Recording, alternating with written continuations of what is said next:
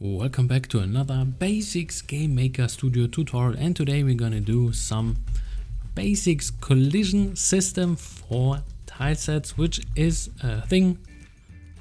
I just made a little poll for you guys in my YouTube community and they just said like, yeah, I want to have another video on that.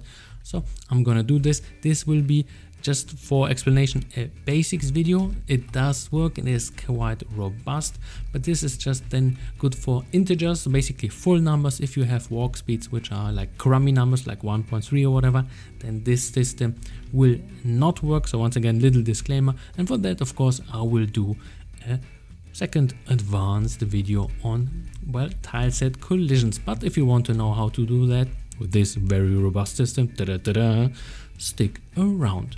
This is OneUp Indie. I am a developer, so if you like what you're seeing, hey, why not consider sharing, liking and subscribing.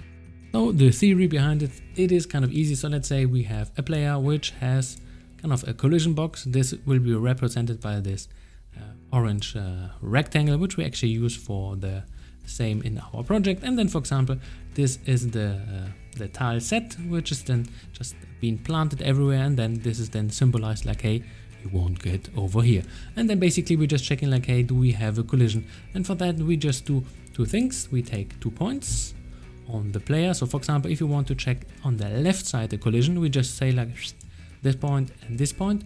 We just check, hey, is on the left top side and on the left bottom side is there no collision. So for example, if we are here, we have no collision with one of those dudes here, then we say sweet, you can go left. But for example, once we are clipping here and just saying like, oh, there's a collision here or maybe here, then no way, and you cannot go left. And this is basically it. And then of course it allows even diagonal movement. So for example, let's go back.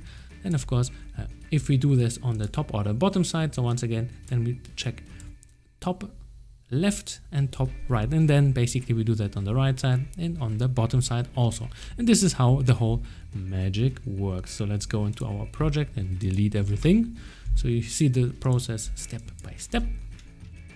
And then the first thing is setting up our, well, kind of collision system. For that we create a new tile set, call it walls, and on that we will draw our walls. So tile walled, and for now we have none here, so let's go. And then for example here we just create a tile set. For now this is empty, and then we can have our dummy sprite because we just need one. So SPR wall, here we go, and then we just make it 16 by 16. So here if you have other dimensions, well, use other ones, and then we kind of nicely paint it with reddish color, and then some really beautiful for the eye blue color. So here we go, there. And then for example, what we do, well, first of all we need to make this compatible for a tile set, because the first tile needs to be free. So basically the first block needs to be free, therefore we need to kind of adapt it to 32 by 16. Yes, and then just move this dude to the right side. And then for example we can actually apply it to our to our tile set, and then we can close these guys, and then of course say like, hey, the walls, let's give them a tile set, the one which we just set up, and boom, as you can see the first tile needs to be free, therefore I pushed it to the right side. So here this is for clearing and this is for painting, and this is basically what we are doing. Yes, paint. And then well, this is basically our collision system, and then later on we just hide it. But for now this looks good the way it is. So the next thing is we need to set up our player, and for that a few things need to be set up. So basically we have a create event, a step event. Step is then for checking and moving the dude around. So the first thing, and then we just, for the create event, we just need one variable. I call it move speed. Once again, this needs to be an integer, so basically a full round number. So 1 2 3 4 5, whatever, this is good. But if you go for crummy numbers, then the system, well, will not work at all. So the next thing, which is then kind of important, so for example if you have sprites and then they have wonky shapes, therefore it is advisable in this easy system to have a separation between the sprite which you are using for animation and then one which you're using for your collision mask box, this dude here. So therefore we create a little box. This is, for example, 12 by 12, a little bit smaller than the original tileset, so we got some wiggling room, and you can send that in the middle, and I did it for all the sprites also. And then, well, that's basically it, easy peasy stuff, and therefore we just apply and not take the same as the sprite, we just have, well, this box assigned to it, and therefore we can actually check this out. So basically we just draw ourselves, and then we draw a rectangle, so basically with the parameters of this specific collision or bounding box in red, just, well, out over the dude, so we can actually see. So the first thing which we want to do is get, well, controls.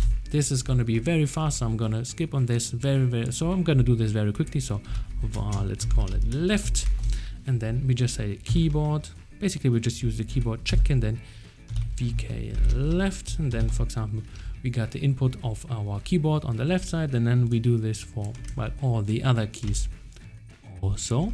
Boom, and then this is of course working pretty sweet. Alright, so the next thing which we want to do is basically, let's say, like, okay, we need to do and grab our tile set so we can actually compare and check it out. So the tile set to check, first of all we need to say layer get and store that into a variable. So basically we just say like, hey, store the layer ID. I use basically the same stuff which you see. For example, if you just press F1 on that and see the manual, basically this is the same stuff, and here you input how your tileset layer is called, so tiles wall. So basically this is the same stuff, and then we need to grab and get the ID of the tileset, well, attached to it, and for that this is once again the same stuff you see in interesting, this is the same stuff you see in well, the manual also. So we getting the map ID, and then it's just checking, hey, I want to get from this layer this specific tileset, which is this dude here.